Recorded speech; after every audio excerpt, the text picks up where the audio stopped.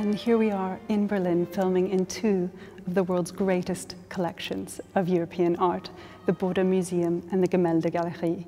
And these collections span a period from the 3rd century all the way to the 18th century. What's fascinating is so many of the works in these collections feature works of sacred subject matter, and of Christian art in particular. Christianity, of course, is the predominant religion of Western Europe, the predominant power in lots of ways in people's lives through all of those centuries. And it's the faith that inspired both artists and patrons to create some of the greatest masterpieces of Western art. And you can't turn a corner in either of these museums without coming face to face with examples of that creativity and brilliance. It's true, and these patrons and artists were creating these works to inspire devotion and to glorify their God. What's interesting today, centuries after these artworks were made, I think so many of those stories have now become lost, and visitors looking at them may not be familiar both of the stories of the sacred figures represented, but perhaps how those objects were used and those greater resonances. And as scholars that specialize in the field of sacred art, me being an art historian and you a theologian, I think it's really exciting for us to try and unlock the greater meanings of these artworks and make them come alive for contemporary audiences. You and I worked together in London on a project called the Visual Commentary on Scripture, which opens up texts of the Bible that may, as you say, be quite alien to many people through works of art, allowing them to sort of spring back to life again. And what's especially exciting about partnering with these two museums in Berlin is that we get to do that now live, as it were, with three-dimensional objects and again, not just explore what they meant to people in the past, but also what they can continue to mean to new audiences today. Yes, and so for this first series of films, we decided to start with the figure of Jesus Christ. Who better? Fascinatingly, one of the most commonly used symbols to represent the whole of Jesus' life is a cross. And this is something we see on jewelry and coats of arms.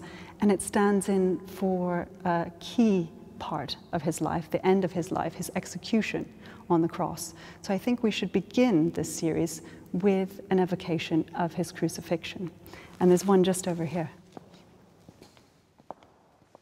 So Jenny, you described the fact that this is a life that ended with an execution, a particular execution, the supreme penalty that the Roman Empire reserved for criminals, often from the lowest echelons of society, very often enslaved people, a grisly form of death which involved being nailed to a cross through both hands and feet.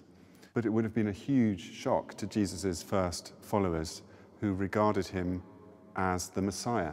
Christ is a title, not a name, and is the Greek version of the Jewish title Messiah, which means an anointed one chosen by God to act on God's behalf to liberate his people and bring a new era of righteousness and justice into being.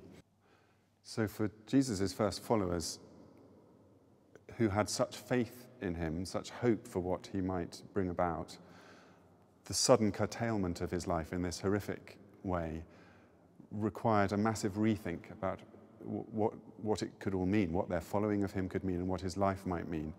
And they turned to the language of sacrifice to make sense of it, partly inspired by Jesus' own teachings. And they saw this not merely as an execution imposed on him from outside by the powers that be, but as a path chosen willingly by him, a path that was in its way an offering to God, an acceptable sacrifice. Which is why one of the most typical ways in which you will encounter crucifixes today is above an altar, a place of sacrifice in Christian churches as the focus of the ritual worship and gathering of Christian people. That's fascinating, because here in the Bode, they've very cleverly installed this crucifix by an Italian artist called Antonio Begarelli from the 16th century, very appropriately above an imagined altar. And here we are in the recreation of a 15th century Italian church. All of the objects in this space are deliberately keyed to the sacred settings in which they are placed. The sacredness, I think, infuses this, but it's a very bizarre thing to really think about it, because you have the trappings of angelic glory gathered around this abject figure and the most splendid architecture and indeed the most refined artistic skill, all devoted to a man in this excruciating position. And I think that's part of the paradox that we want to explore in these films, that a figure brought so low, almost to the worst point you could be brought imaginable, then becomes the figure who's the center of worship. Within only a few centuries of his death, becomes recognized and celebrated even by the emperors of the empire that once put him to death, as not only human but also divine. And that central double claim about Jesus, that he's fully human and fully divine, is something we'll explore throughout these films and that will inform all of the art that we'll look at. That should happen, that huge reversal should happen, is, I think, one of the most extraordinary things in human history. It's so interesting to me that this entire story of Jesus' life, as you're describing it, is here distilled down to this one moment at the very end of his life.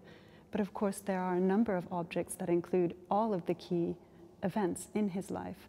And I think we should look at that type of object next. We were just looking at the Begarelli sculpture of the crucifixion in the Bode-Museum. And now here we are in the Gemäldegalerie. And if we look over here, we see the exact same scene of the crucifixion painted in this work, probably painted in the first decades of the 15th century by a German artist working in and around Cologne. And what this work shows us is the crucifixion situated within a whole series of events within Jesus' life. I think this profusion of scenes shows us that although the crucifixion is perhaps the most represented scene from the life of Christ, his whole life is ripe ground, fertile ground for visual depiction. And yet there's perhaps something quite surprising about that, because Jesus himself was a Jew and was born into a religious context where there were some quite strict prohibitions against making images, above all images of God, but actually other graven images too, which might attract false worship. And yet Christianity is possibly one of the most visual of all religions and grows out of Judaism. And I think the reason for that is all to do with Jesus himself. Because Christians believe he is the image of God, he is both divine and human, and in some way God has chosen to make God's self visible, to make God's self a visual thing, to give people a visual experience of the divine in the form of Christ. And so if God has done that, then artists too can do their bit, can join in, and in a sense you get a kind of extending outwards of this first act of self-representation by God into all of this wonderful, glorious profusion of representations of Jesus. And it's those visualizations that we're going to explore over the series of films that we've made both here at the Gemäldegalerie and at the Bode-Museum. It's almost like this is a trailer for the films that are to come.